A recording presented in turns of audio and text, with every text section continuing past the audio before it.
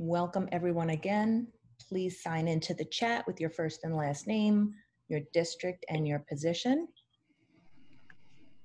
As you can see on the screen, we have some information that we're sharing for the Long Island Arborn regarding our webpage, our listserv, how to follow us on Twitter, and how to subscribe to our YouTube channel.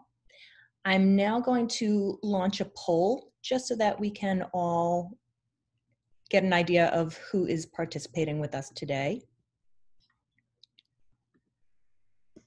So the poll should now be visible on your screen.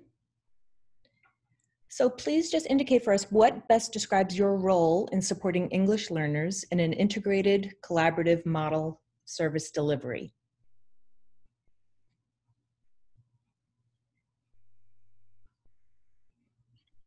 And if you checked off other, just let us know what your unique role is. Maybe you already did that as you were signing in. We'd like to know who is in the room. And new participants are entering as we speak. For security reasons, we have to admit you pretty much one at a time. But as you're arriving, please sign in, as well as participate in this poll.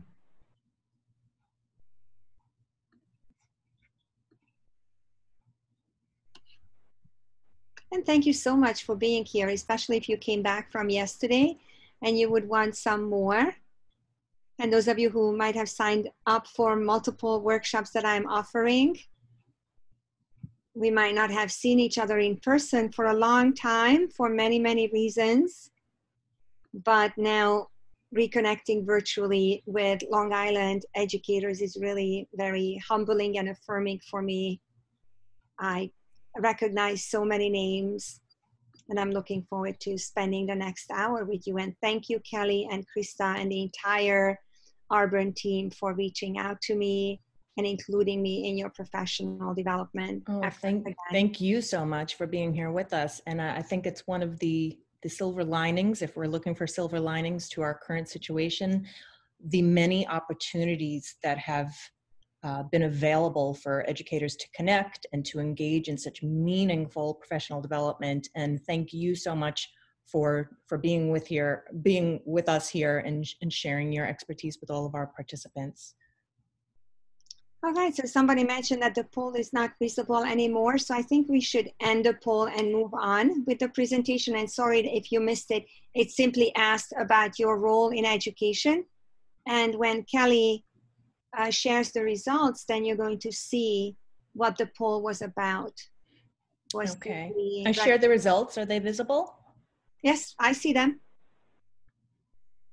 Yes, so we have predominantly K-5 ELL teachers who co-teach with K-5 classroom teachers. So that's the largest group. And we also have a lot of people indicated as other. So assuming different content area, teaching roles. I see somebody typing in bilingual science teacher, self-contained classroom, and so forth. So thank you so much for being back here again in this online environment for more workshops. So back to you, Kelly, and I will help admitting people while you are talking. Oh, great. Thank you. So again, my name is Kelly Cordero, and I am a resource specialist with the Long Island Arborn. And I will be moderating today's session with our presenter, Dr. Andrea Honigsfeld. But before we get into the presentation, I just want to share some of this information with you. So you saw on the earlier screen how to access our website, how to follow us on Twitter. And I just want to remind you all that you should subscribe to our YouTube channel because we have several recordings of all of the virtual professional development that we've been providing during this time, lots of instructional snapshots. All of our recorded webinars can be found here, including today's webinar will be uploaded to our YouTube channel as well. So again, we are so grateful to have with us today Dr. Andrea Honigsfeld. And I just want to give you some of her background. So Dr. Honigsfeld is the Associate Dean and Director of the Doctoral Program in Educational Leadership for Diverse Learning Communities at Molloy College an incredible program. If you want to find out more about that, stick around afterwards. She was an English as a foreign language teacher in Hungary and English as a second language teacher in New York City. She taught Hungarian at New York University.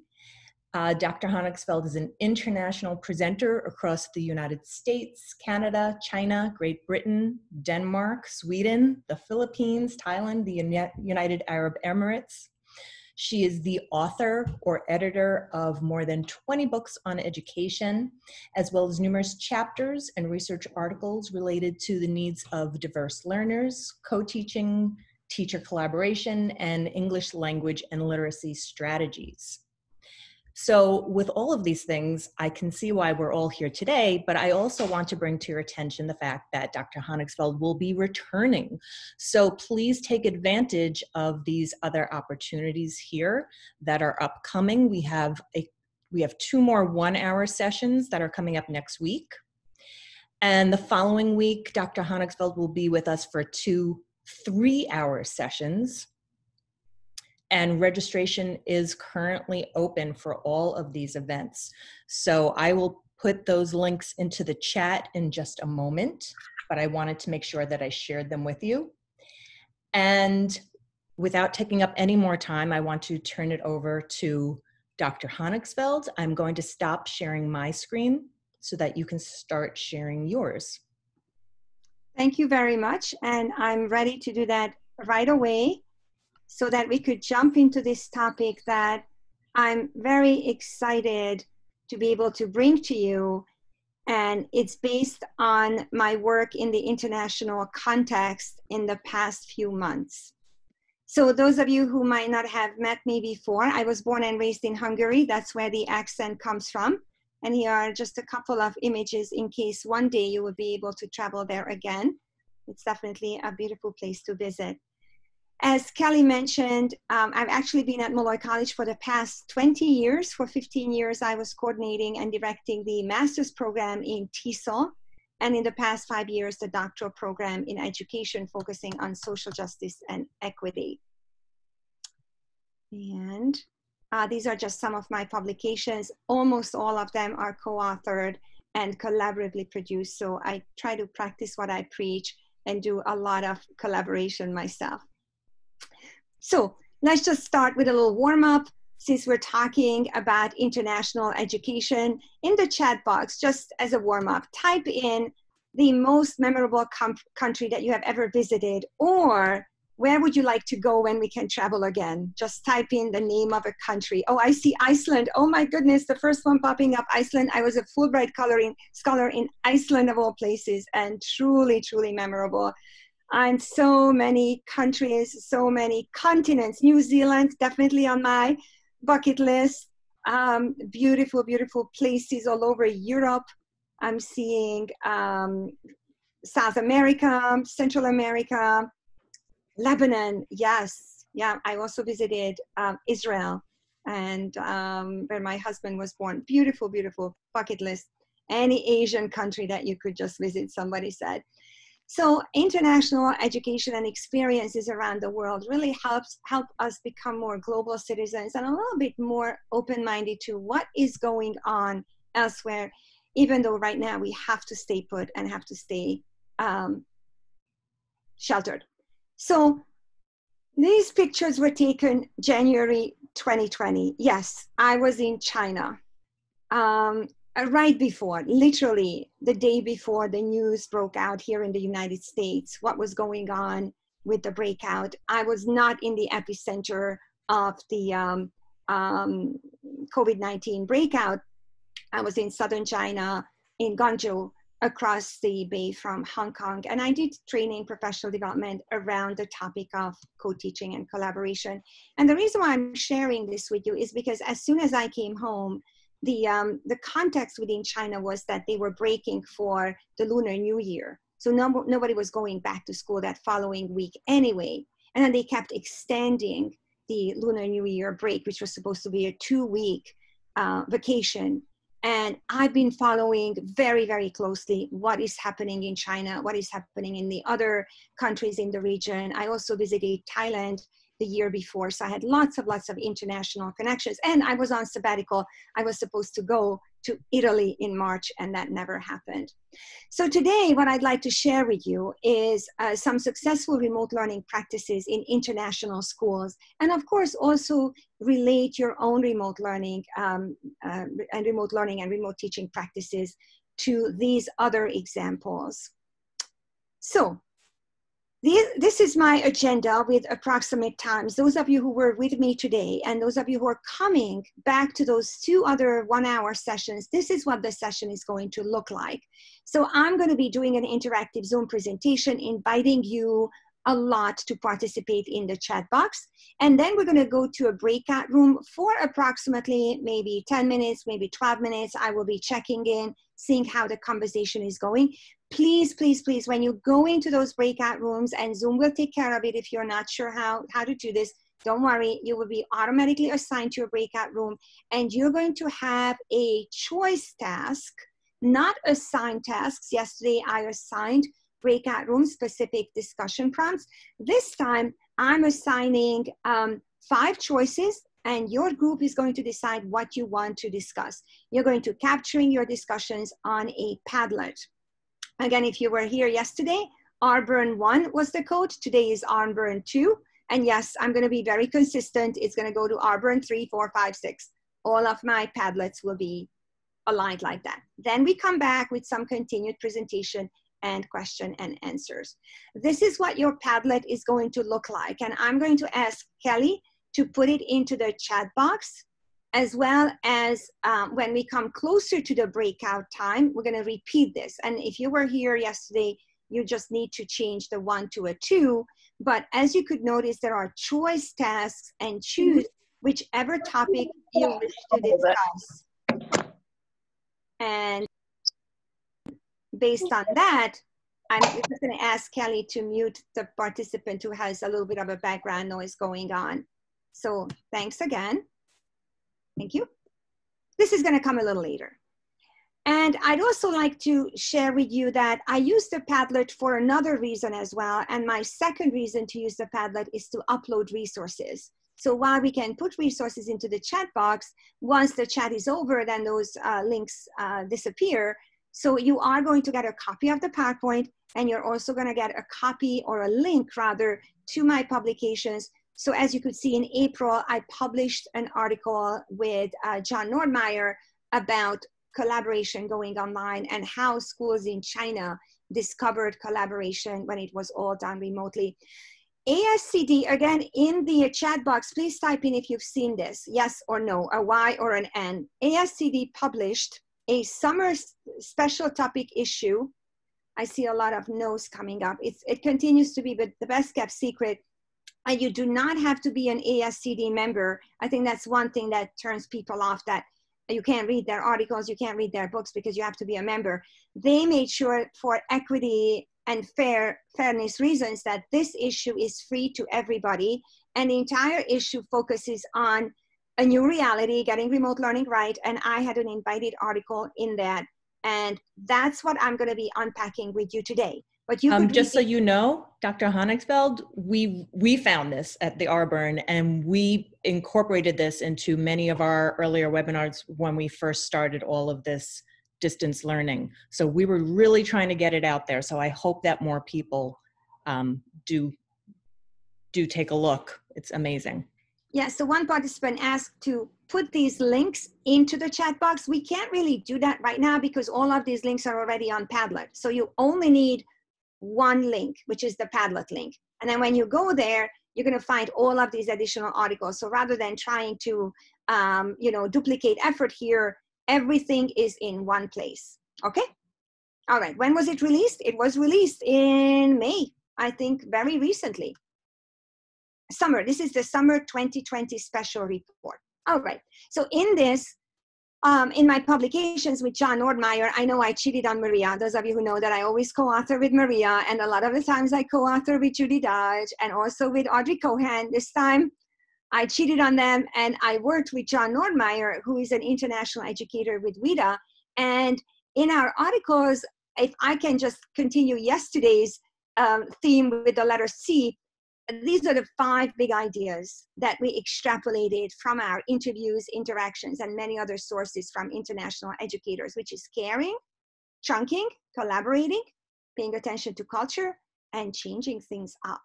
So let's go one at a time. And I'm giving lots of shout outs to the international educators. A lot of these international educators are actually expats from English speaking countries. And when I talk about international educators, I'm thinking about international schools where the medium of instruction is English, and most or all of the learners are English as an additional EAL learners. So that's for you just to understand the context. So one of the first things that Alicia taught me, who started teaching online while she got stuck in the United States and could never go back to the school in Guangzhou that I visited, she said that one of the most important things we had to do is stay connected, take care of each other as educators, as colleagues, take care of our students, that we're there, we're available to them, we're connecting with them, as well as the families. And here are some of her ideas of how she did it. Another way that Sarah and many of her colleagues internationally, wherever they ended up getting stuck, whether they were able to go back to their host countries or they ended up staying at home, all of a sudden having a little bit more time initially, and then things of course got sped up after the Lunar New Year, they started engaging in virtual book clubs for engagement, as well as professional book studies started to spring up. And this is Erin Kent. And okay, this is a shameless plug, but oh, somebody said that I'm frozen. Am I frozen for everybody? You are not frozen from me, okay, so that may just be that one person. That could be, all right. I was getting a little nervous there, but it seems like most of you can hear me okay. Then it must be on your end. So please let me know if there is a problem, if I have to repeat anything. Hopefully the internet will collaborate today. So basically, all of a sudden in this international context, the educators started figuring out, okay, when we go back to school, we talked about it yesterday, that we're not going back to the old ways, that there's going to be a new normal. And one thing I can very happily report to you, that one new ways that a lot of international educators started to invest time and effort into it, how are we going to be more collaborative when we go back? And WeChat is in the, do they use WeChat in Korea? I'm not sure, but they do use that in China extensively as a way of communicating. So my first chat question, how have you been taking care of each other during COVID-19? What have you done? Both self-care, each other, professionally, personally. So yoga, yes, yeah, me too. Reaching out more, regularly checking in, yes. Staying in touch with each other, going for walks, video chatting, calling, checking in, absolutely. So many of you are sharing both personal ways of taking care of yourself, taking care of each other, meditation, mindfulness, bicycle, so exercise. It's really, really important, even though it has always been important, that how can we take care of others if we don't take care of ourselves? So this idea of operating in times of crisis really has to be carefully considering what can we do to get out positive on the other end. Yes, thank you so much for many of your comments. So the second finding that John and I summarized as plan to collaborate and collaborate to plan. And of course, this is a little bit of playing on words, but I think the one big discovery that we had, that before COVID-19, many teachers, I think most of us, of course, continue to appreciate autonomy and closing our classrooms doors, and it's my class, my curriculum, my kids. But in this new context, more and more teachers recognize that we really can't do this alone. It's just way too challenging. And John and I, both in the international context and in the US context, we have both experienced this almost seismic shift to developing a more collaborative mindset. And part of that collaborative mindset was also this idea of vulnerability, that we are going to be talking about what we don't know, because there's so many things that we don't know, and we don't even know what we don't know, because this is so new. We could never say, oh, we have never done it this way, let's just go back the way we've always done things. Okay, so in this collaborative context, we've seen, especially in the Chinese schools that I supported, that teachers are rediscovering and also reconstructing one of those co-planning protocols that in New York State you might have heard from me, which is the pre-planning, co-planning, and post-planning. But this time in remote learning, it's going to look quite different, because the pre-planning might focus on just how are we even going to meet? What are going to be some norms for us to communicate? And then the co-planning will focus on just the bare minimum. Okay, what are we going to teach? How are we going to assess it? And what are some key learning experiences that we want to create for our students? And then a lot more time is spent in that post-planning when we divide and conquer and we figure out, you do this, I do that. So the co-planning protocol still holds, but now adjusting it slightly differently to the context. And here is one example from South Korea from Lindsay Kuhl, who shows examples of what she's been creating, lots of different forms of scaffolds, as you could see, even if it's smaller on your screen, very colorful, at the same time accessible, whether it is focusing on transitional words or sentence frames and so forth. And here is the example from the school that I visited in January, and then I stayed in touch with them. And this is one of the educators, Will Arnold's, sharing with me, who said that now co-planning is happening not just across 3 educators, which was already hard enough, but now across 3 continents and 3 time zones. Will is in Australia. Leah is in, one of them was able to remain in China, and one was in the United States. So these are his own words. He said, we have, why does it work for us now to continue to co-plan, even though it is so challenging, because as you could see, they're in different continents, different time zones. Well, these are his arguments why this still continues to work. They have a wealth of trust already to draw on. So this was already a solid team. They find ways to use online tools, so replacing face-to-face communication. And also the most important is that shared commitment, we're here for the kids. And this is the co-planning template that they designed. And it kept getting revised and revised. And at one point in February, Will shared this with me, because as I mentioned to you, I kept following and checking in with everybody. I was actually seriously worried about them, that any of those wonderful educators I met just a few weeks before might fall ill. And it was just a devastating time for me to keep watching what was emerging in Asia when we were not yet taking that seriously enough here in the United States. So anyway, you could just see a little bit of a screenshot here, what they were trying to do, focusing on vocabulary, skills, objectives, 1 week at a glance idea, and who does what, then crossed out who already finished different materials. So if you have engaged in collaborative planning, in the chat box, please share. How did you plan? How do you plan collaboratively? What are some of your FaceTime? I see some answers are coming in. Your technology tools are popping up. Yes.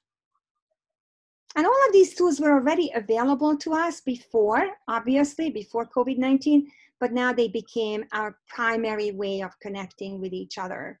And many of you are listing multiple tools. So just recognizing that we have the Google Docs, the Google Slides, and then Zoom and text and phone calls and so forth. Yes, so thank you so much.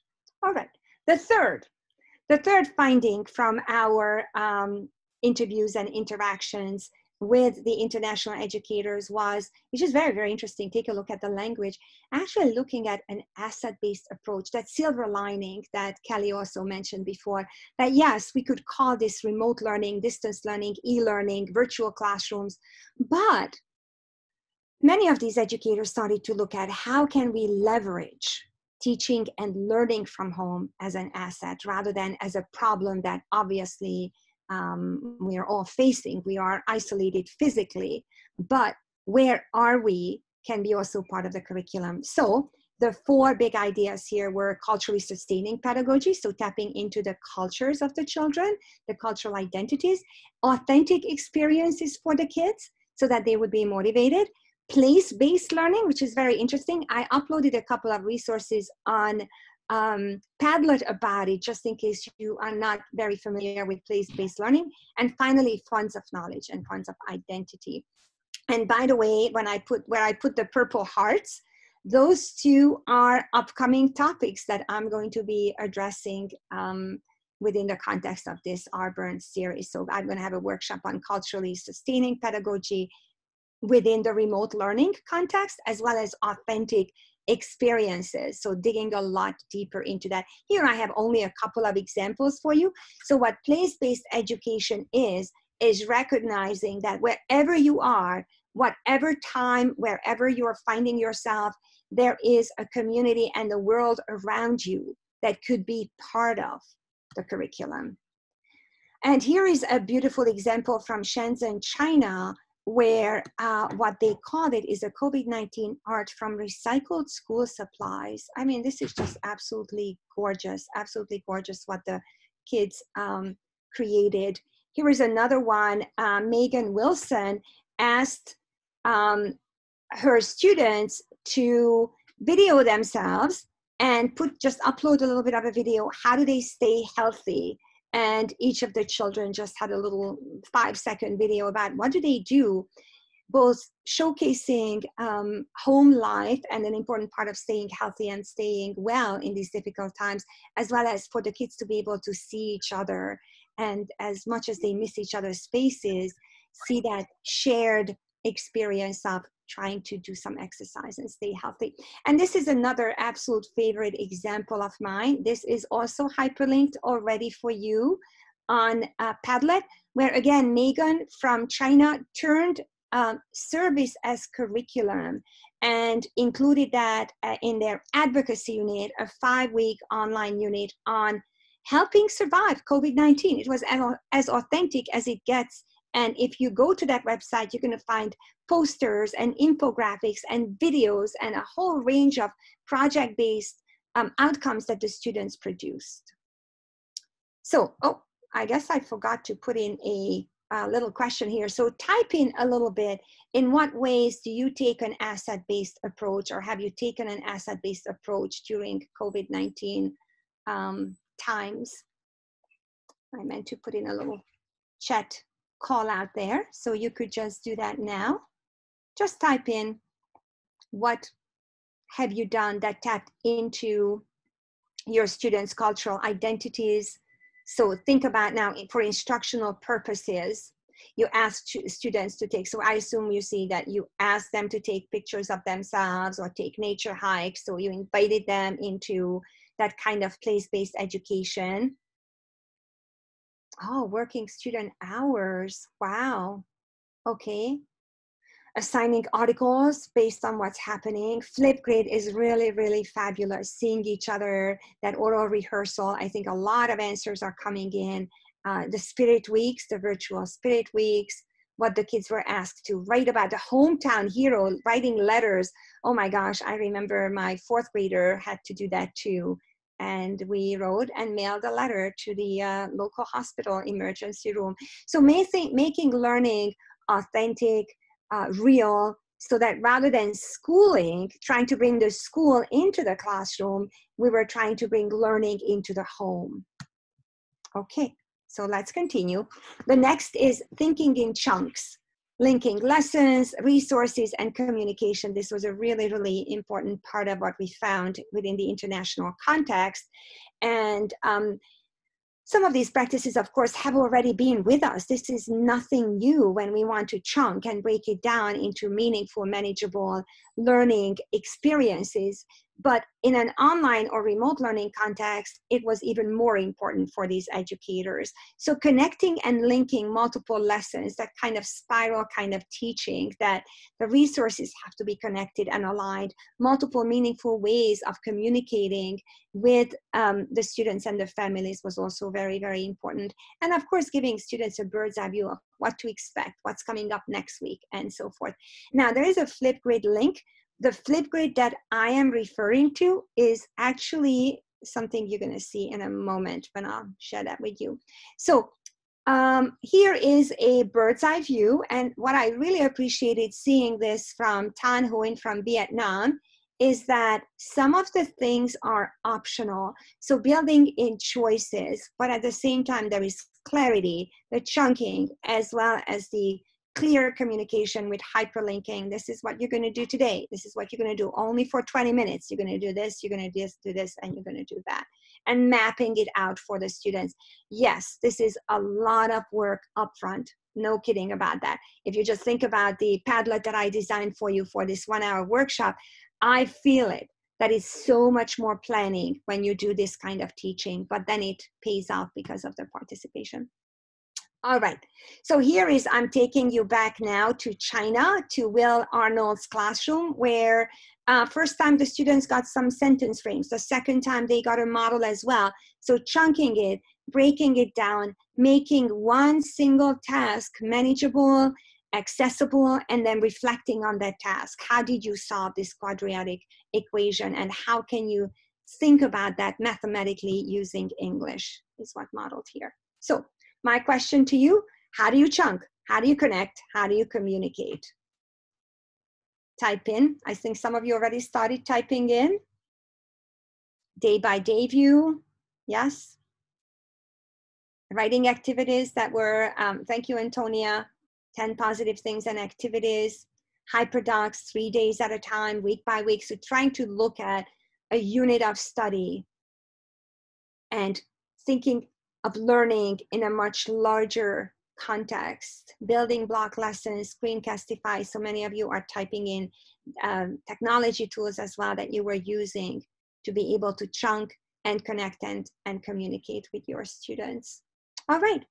And then the final finding that we found was that one size does not fit all. And we could certainly recognize in the US context as well that English learners just come from such different backgrounds, languages, cultures, abilities, identities. In the United States context, of course, we have a tremendous variety of socioeconomic levels as well, not to mention linguistic and neurodiversity. So what you see down here, this is Lindsay Kuhl's way of trying to do a side-by-side ways of presenting the lesson.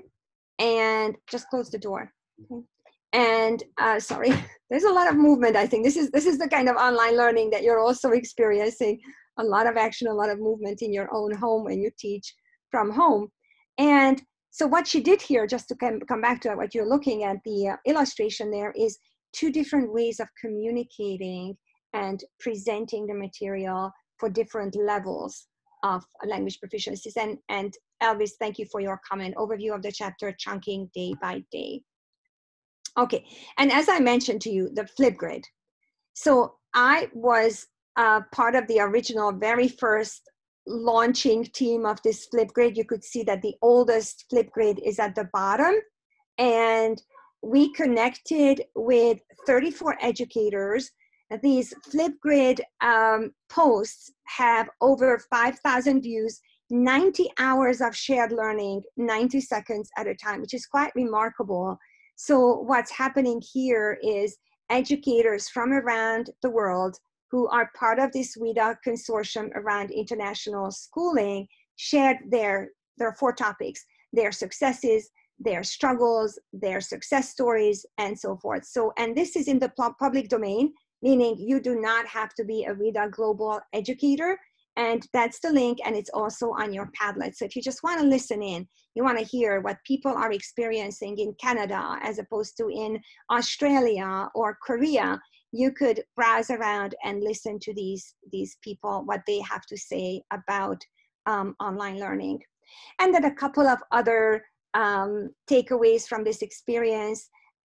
This was really, really big. After about 3 or 4 weeks, when they knew that this is not going to end suddenly, this is not a fast turnaround.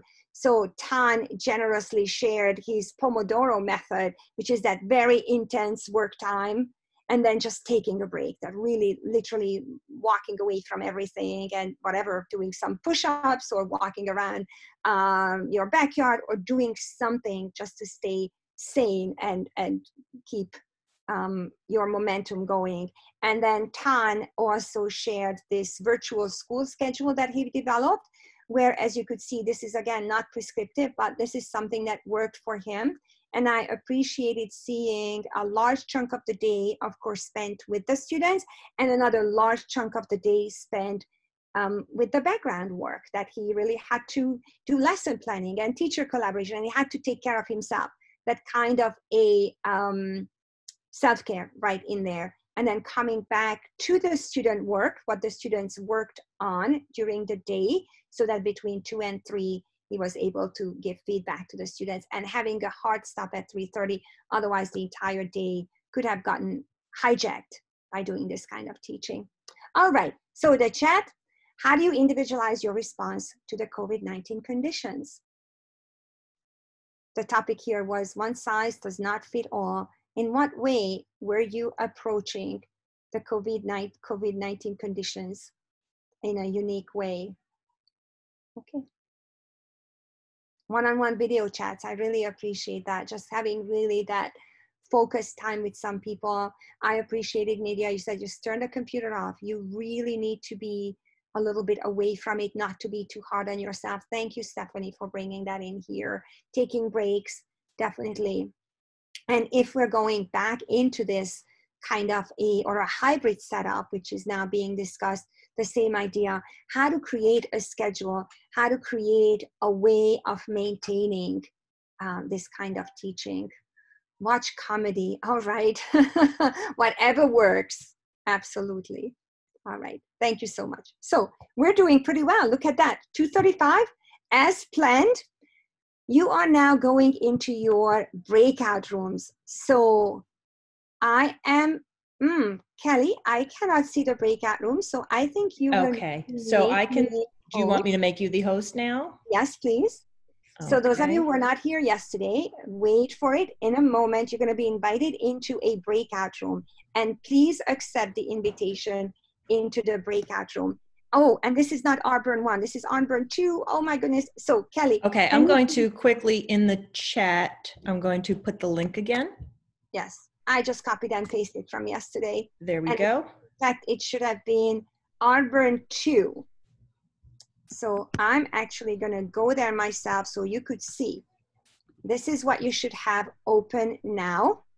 If it looks like this animal print in the background, then you are in the right place. Yes, good. All right. So everybody's going to be there for the next 10 to 12 minutes. You're going to have 5.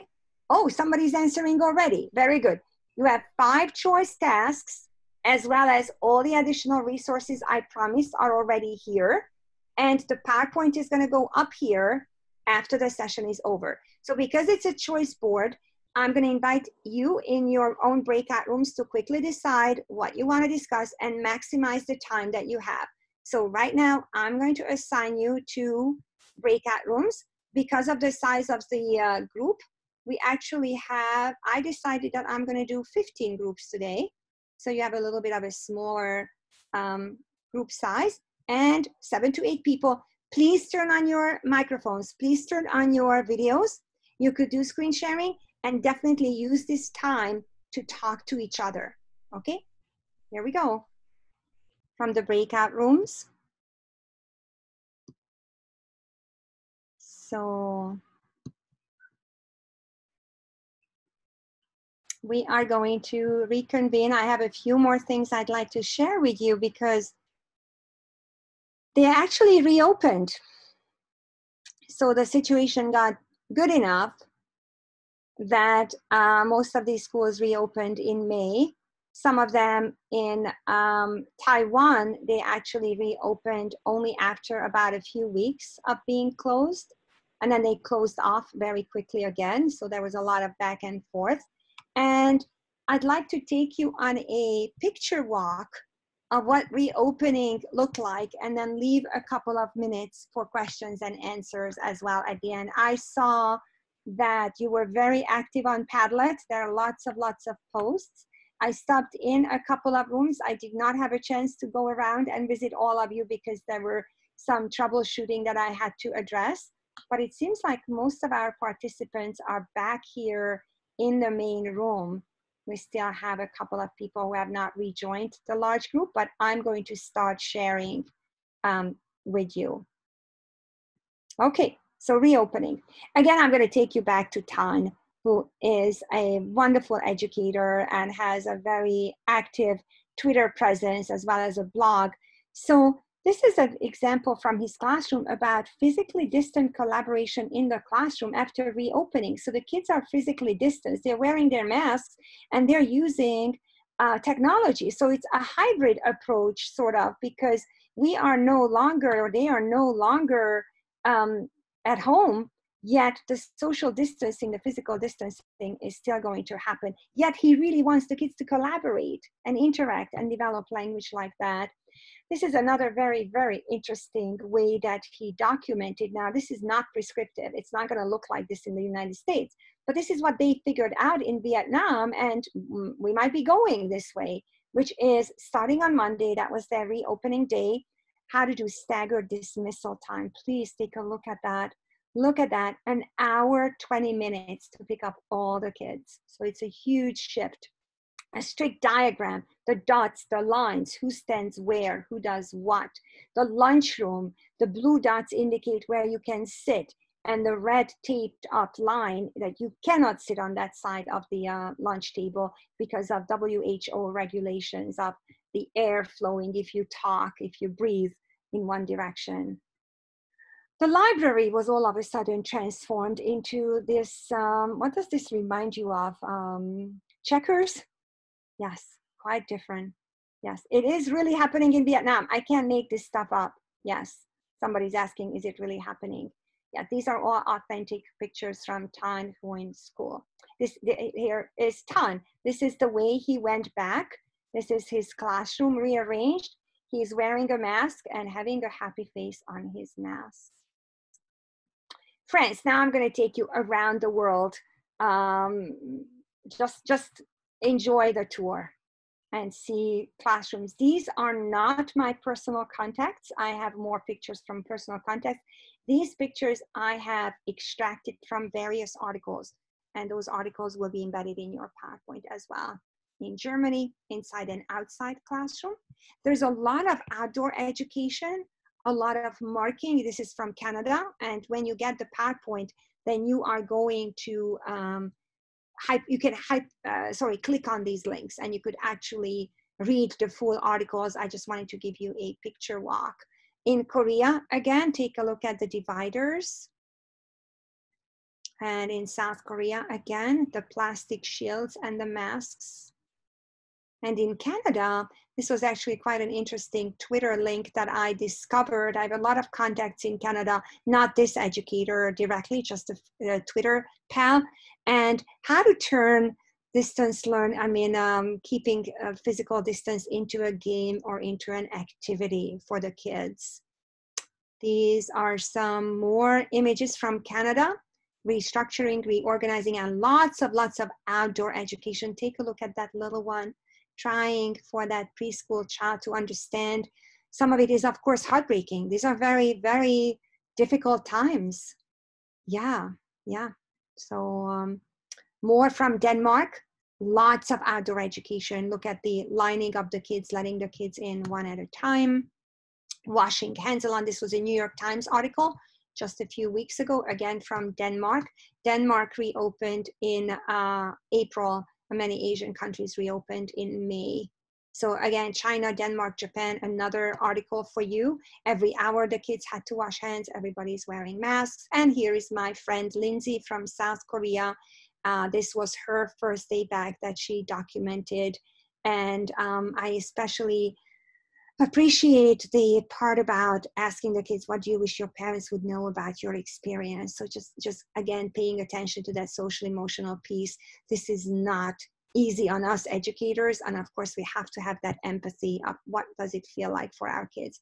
So what is next fall going to be looking like for us? The disinfection, the pacing, and all of these different realities that we are waiting to happen. And finally, one more article that was truly very eye-opening for me, not from the international context. I'm bringing you back to the United States and to New York now.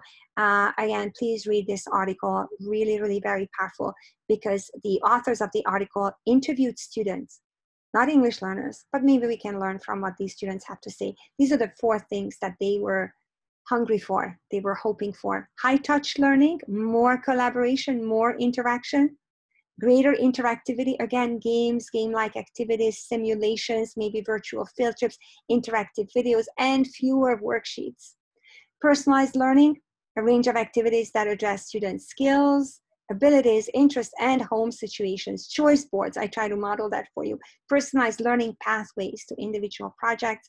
And finally, more challenging activities rather than getting stuck on that one more worksheet, one more, who is going to remember what's on that worksheet? Instead, projects, activities that address real world challenges. And this is what I'm going to pick up on when if you come back to my authentic learning workshop. So I think that concludes what I planned. So now I'm going to stop the share and invite all of you to turn on your videos. I'd love to see you. And just to say hello virtually. And please do put in your questions in your chat room. I think there is a question about the evaluation. That is a question for Kelly. So I think Kelly is going to take care of any kind of follow-up. I would love to hear your feedback. I think we're all, flying this plane as we are, or we're building the plane and we're flying it at the same time. I'm figuring out myself how to just do these kinds of professional development sessions virtually. And your feedback is so important to me. Where do you get the PowerPoint? So the PowerPoint is going to be on the Padlet link. That's why I said all you need is a one-stop shopping here. You get the Padlet link. You were all on Padlet, I think, right? So if you were here yesterday, then, okay, here we go. I put in the Padlet link again. Kelly is already sharing her screen. So the PowerPoint is not there yet. And knowing how many pictures I have, I know that I might have to break this PowerPoint into two pieces, meaning the first section and then the reopening, because it was just a lot of pictures. And yes, thank you for the feedback right away that you appreciated the breakout rooms. They are a little bit more meaningful when I have a 2-hour session or 3-hour session. So when you come back for the 3-hour session, if you do, we just opened it up to 75 people because it closed off already at 50.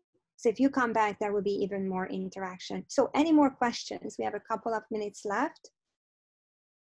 Yeah, it is fascinating. Thank you, Jackie, for pointing out. It's just really fascinating. We have to look to what other countries are doing and figuring out what is the best that we can borrow from that. Here's a good question. How do you prepare students and families for this kind of challenge? And I had a brief conversation with my students the end of school last year, and they were worried about the school would be what it would look like due to safety routines. Well, how do you prepare them? Actually, the Edutopia article has additional pieces there, which is what kind of training we're going to have to do. And some of this is the cognitive modeling, some of this is the technology and the social emotional. So go back to that article that is, if it's not hyperlinked yet, everything is hyperlinked either in the Padlet or in the PowerPoint.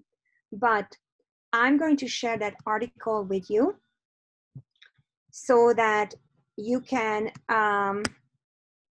read the entire article, because one section of the article is specifically addressing that question, which is what has to happen. And maybe you have to do that for the first 2 weeks, and less is more. And doing less, jumping a little later into the curriculum, but making sure that you set the students up for success. And here is the link. I sent it to, I sent it to somebody privately by accident. Sorry, Antonia, I'm sharing it with everybody, not just with you. Here we go. I don't know how that happened. Here it is for everybody. So the Edutopia article, which has a specific section on what students said, what were the survey results. That's when they ask for the high touch learning, the interactivity, the game-like activities.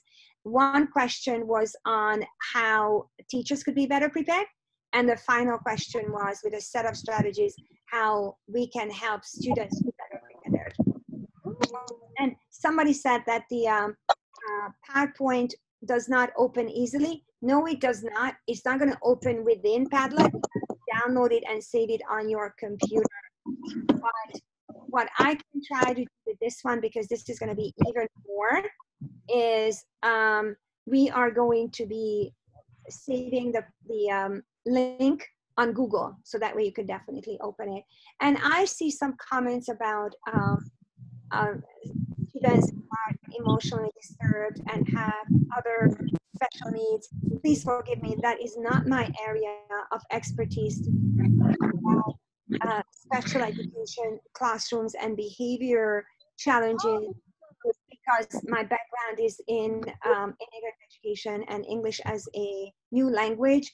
So again, that's my limitation, and I'm showing my vulnerability. I certainly don't have and do not claim to have all the answers. And since this workshop series is sponsored by Long Island Auburn, my focus and my angle and my expertise is on English learners and English language education. So I hope that similar sessions will be available to educators who work with students with disabilities as well. Did I miss any questions?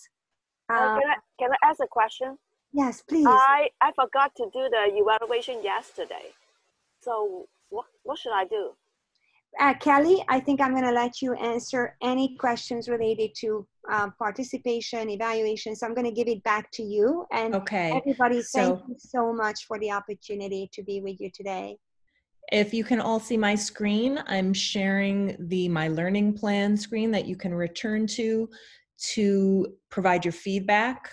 You can see where there is a drop-down menu where you can access the evaluation form, and also to confirm your attendance. So again, if you did not already, you can sign into the chat with your first and last name and your district so we can verify your attendance. But that evaluation piece is really very important to us because we rely on your feedback to decide what we're going to be offering in the future, to decide what you want to see more of. So we really do try to respond to your needs and the feedback that you provide. So yes, please do, if you registered on My Learning Plan, return there after this session to complete that evaluation. And if you have any questions on that, you can always contact me directly. I will throw my email into the chat in case you need it. Thank you. I appreciate it. And there's my email. And I just want to really take this opportunity again to thank Dr. Honigsfeld for being here with us. Thank you.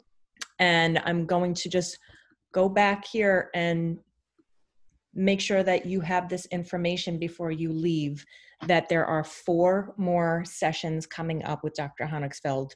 The 2 sessions next week are 1-hour sessions, and the following week, Dr. Honigsfeld is offering 2 3-hour sessions with us.